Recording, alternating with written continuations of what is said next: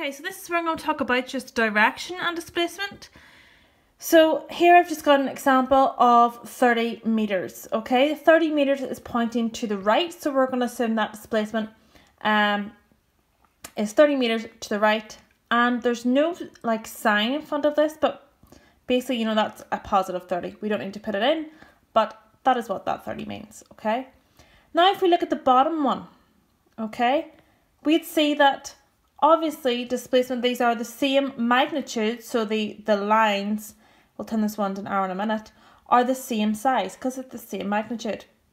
However, this one says minus 30 meters. So if we know that positive 30 meters goes to the right, the negative just means it's going in the opposite direction. So my arrow would be going this way.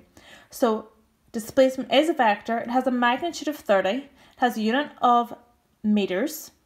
And its direction, in this case, could be positive or negative, which in this example indicates if it's going to the left or to the right. If this was somebody going to, say they were going to the shop's at the end here, and it was 30 meters away, how handy would that be? They walk 30 meters, their distance is 30 meters. Then they walk 30 meters back. If you're looking at your total displacement to and from the shop, so going to the shop, your displacement is 30 meters. This is my total displacement. We have 30 meters, positive 30 meters this way. We're also looking at the way back, so we're going to add on another, except this time this is minus 30 because you're going in the opposite direction. You're going home again.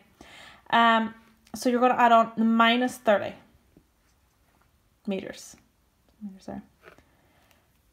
Plus 30 meters plus negative 30 meters. These two are going to cancel out because a plus and a minus is a negative. So 30 take away 30 is going to be 0 meters. So your return displacement is 0 meters. Because displacement has a direction, so you have to take that into consideration when you're adding on the two magnitudes.